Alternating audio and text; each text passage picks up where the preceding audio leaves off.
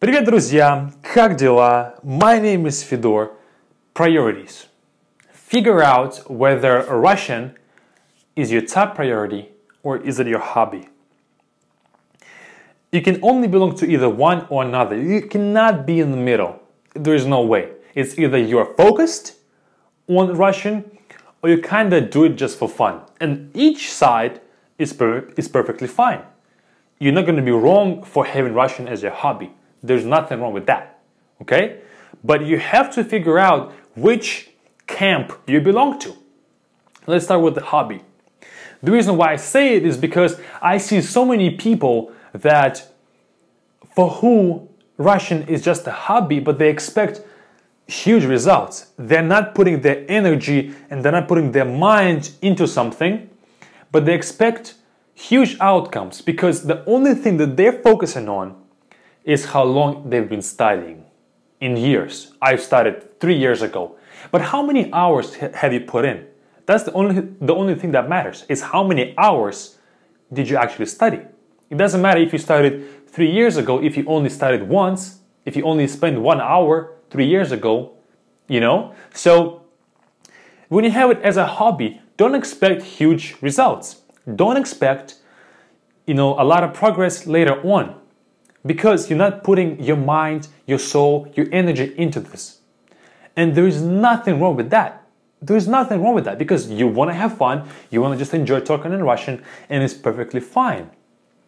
But I see so many people getting frustrated with themselves and just upset because they don't see the progress.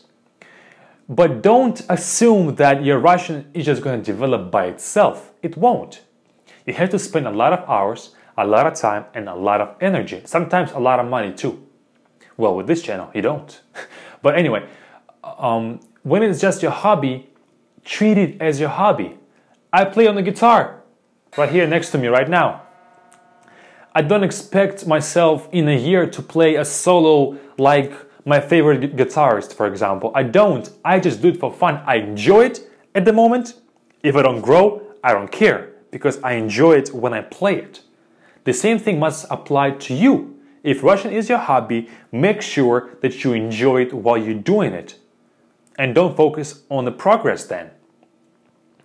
And don't get frustrated as well, because that's only going to bring you down. It's not going to do any good to you. Just figure out if it's your hobby, just let it be a hobby. Like people have knitting.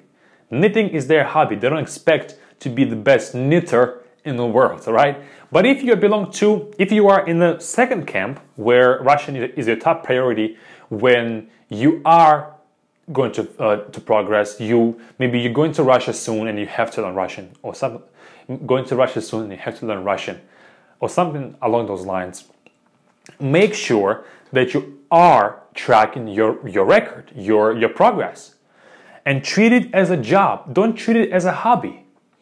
When you come on this channel, I don't expect anybody to watch all of my videos, because if you just watch them as they come, then there is no set there's no set structure in your studying. You just learn what's coming at you, you don't separate, you don't have goals, you don't have a path that you're going. Treat it like your job. At your job, they're going to give you projects, they're going to give you a daily routine. Treat it the same way. First of all, establish a habit. Number one is to establish a habit. For example, you're going to say, okay, each day I'm going to do 20 minutes of Russian. A month from now, I will increase that to half an hour in Russian. Create a habit. Number two is set goals. For example, this week I'm going to spend 20 minutes every day and I'm going to speak to 10 natives over HelloTalk or Tandem or VK, whatever. Or today I'm going to speak to one native speaker in my community. Today I will read a chapter of Dostoevsky in Russian, or something of that sort. Set goals. Track your record. Track your progress. Treat it as if it's your job. You know how they just count money and count revenue every time they, after each quarter? Do the same with Russian.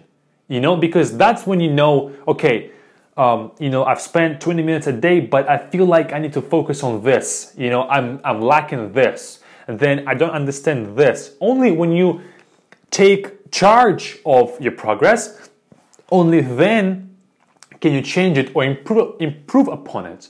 You know what they say? What is measured gets managed. You cannot manage what you cannot measure. So measure your success of Russian.